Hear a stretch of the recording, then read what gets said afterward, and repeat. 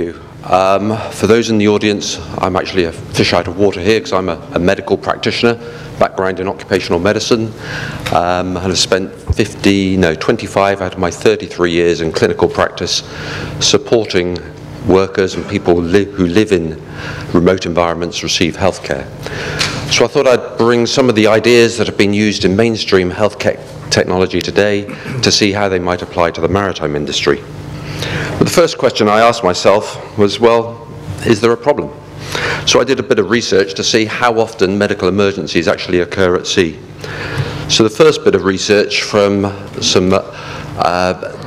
Germany in 2014 revealed that over a quarter of medical officers who received medical training had been involved in a serious medical incident.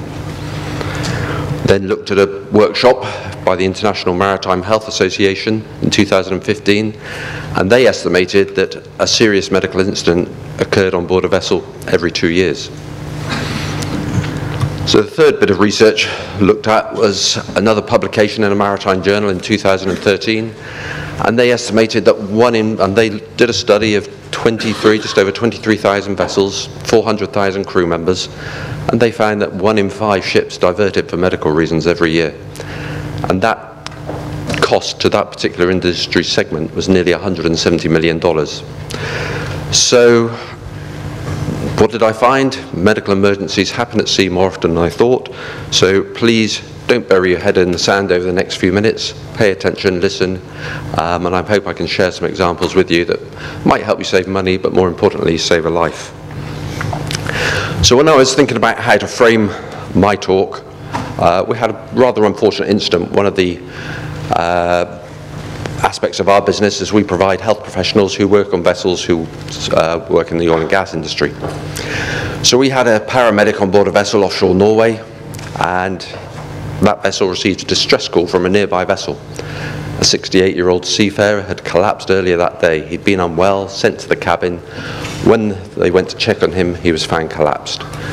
Fortunately, our vessel responded and was able to get my paramedic on board within 40 minutes after the initial collapse. What he found there was concerning. The chief officer and the captain were trying to do resuscitation, but they weren't following the standard teaching practice in the protocols for adult life support of using cardiopulmonary resuscitation, CPR. They didn't have an AED, an automated external defibrillator present. My paramedic got involved, took charge. Unfortunately, there was a tragic outcome, and that seafarer died. During that resuscitation, he also found that this particular seafarer had had a strong history of, had had previous cardiac disease, and was on medication for angina, high blood pressure, high cholesterol. So with that in mind, what I'm going to do is use these 4 areas here to frame the talk today that I hope will provide you with some insights. So the first is the use of video conferencing technology. The ability to reach people like myself face-to-face is getting harder and harder in healthcare systems. Trying to deliver that in a remote setting is getting harder and harder. 2014, it was estimated that globally about just under 20 million consultations took place between a healthcare professional and patient.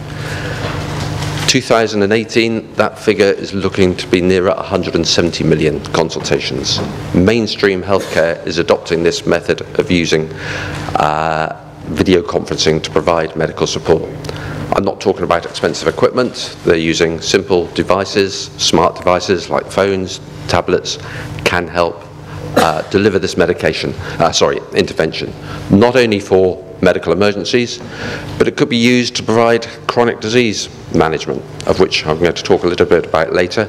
But I think when you think about the cost of the industry for medical diversions, that industry, when I said earlier 170 million, if you translate that across the whole maritime fleet, every year it could be in the region of $750 million, this particular paper estimated, that was due to medical diversions. So implementing access to clinicians could help.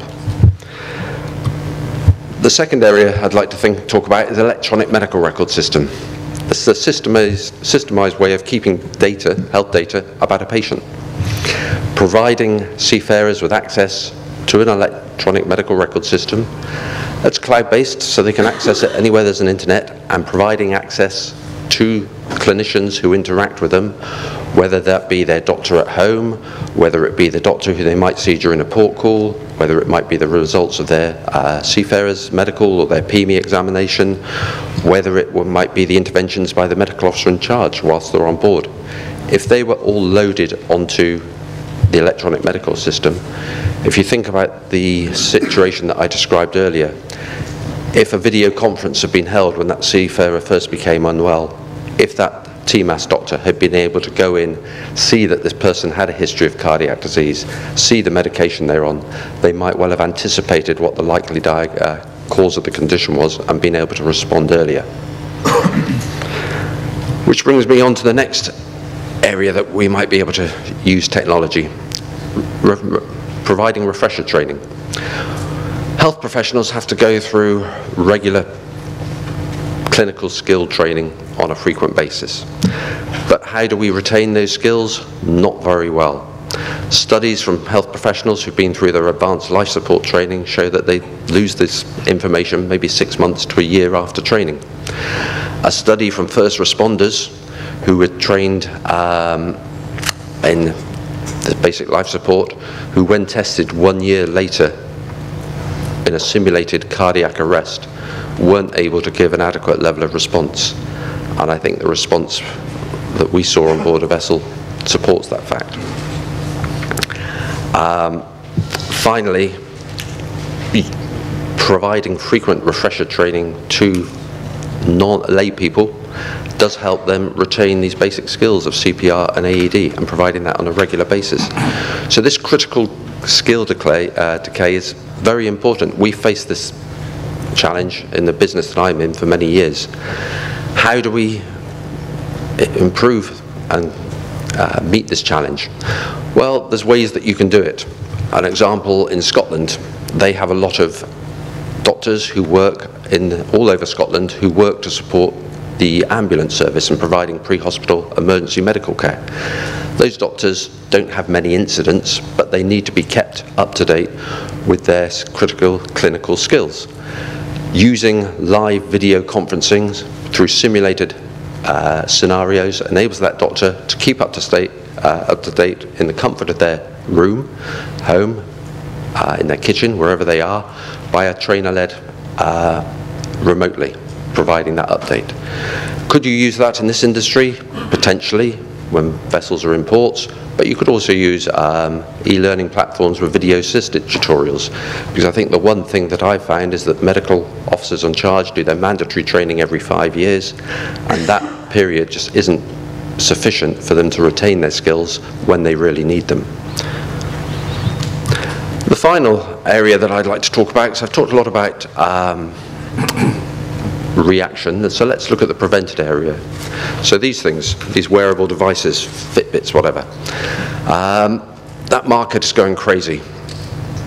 2016, 300 million wearable devices were on the market.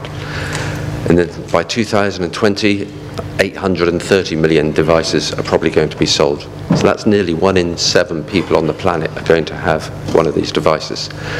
The most interesting thing is the application of these devices. They're not going to be fitness driven. They're going to collect health data. So they're going to be able to collect and monitor people's heart rate, monitor people's blood pressure, maybe monitor people's blood sugar. In fact, there's one leading manufacturer who's named after a particular type of fruit that already has a wearable device that can record a heart rhythm, send an ECG or an EKG to a remote provider. So this is going to transform healthcare. How providers are going to keep up with this, how we're going to meet this challenge, it's going to be interesting, because these devices are going to generate clinical data that doctors can use to provide and manage people remotely. Why do we need to worry about this? Well, we heard earlier about tsunamis affecting the industry. The tsunami that has affected the health business is our lifestyle diseases. Since 2015, the #1 killer globally has been cardiovascular disease. So that's diseases like high blood pressure, coronary artery disease, and stroke. That picture isn't going to change in the near future. So using these devices with selected apps, there are over 250,000 medical apps available on the App Store. Now, some of those apps are good, some of them aren't, but you need to get the quality apps. But if you get quality apps with a wearable device, even with the fitness tracking at the moment, you can see here how the results can help improve the health and wellness. So if you're looking after your crew health and wellness management, putting a device with an application on could help you reduce some of your costs, because your crew are going to be suffering the same incidence of heart disease that people on land suffer. There is no difference. The studies have been done, and crew members show that they have the same level of interventions. So, in summary, I think there is an opportunity for the maritime industry to take up some of this technology. It's not expensive. We're not talking about bringing in big telemedical boxes that were in the industry when I started many years ago. But bringing in this interventions could help you provide better access to healthcare for your seafarers, according to the Maritime Labour Convention. It could help you minimise your losses in the long term through managing their chronic diseases, which they're going to have on board, whether you like it or not, because the population of the world has these chronic diseases. And if you don't treat them when they're on board adequately, they're going to cause you unnecessary medical diversions, which cost money. But most importantly, the main area of this is that using some of this technology could help save a life. So thank you for your attention today. Thank you.